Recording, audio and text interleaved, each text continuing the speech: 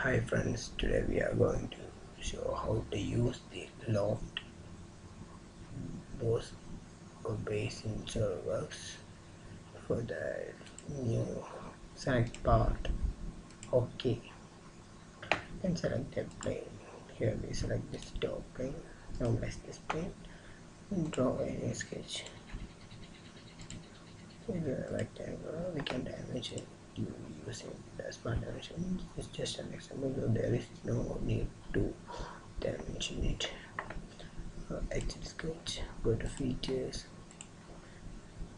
sketch, extrude the rectangle, get with a block, rectangular block. In this plane we have to add materials in it by using the Loft feature. For that, select this plane, go to reference geometry, plane, select the plane. You can adjust the distance 50. Okay. Yes, your plane is created. Normalize this plane and draw a geometry if you want. You can also select the rectangle for this much. You can also adjust the dimensions.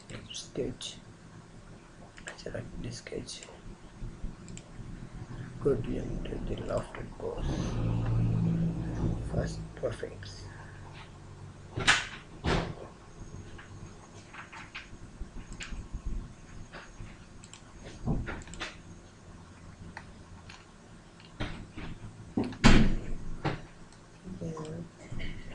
Adjust the angles also.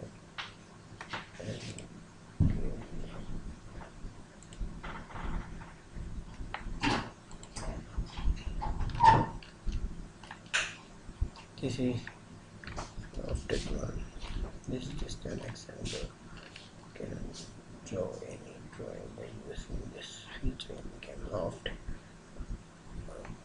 If you draw a circle in this plane, you can get a circular surface from this rectangle. Okay, thank you. To get more SolidWorks tutorials, go to our blog softtutorialsblog.blogspot.com. Thank you for all watching us. Please comment me your valuable comments, our inspiration. Thank you for one and all.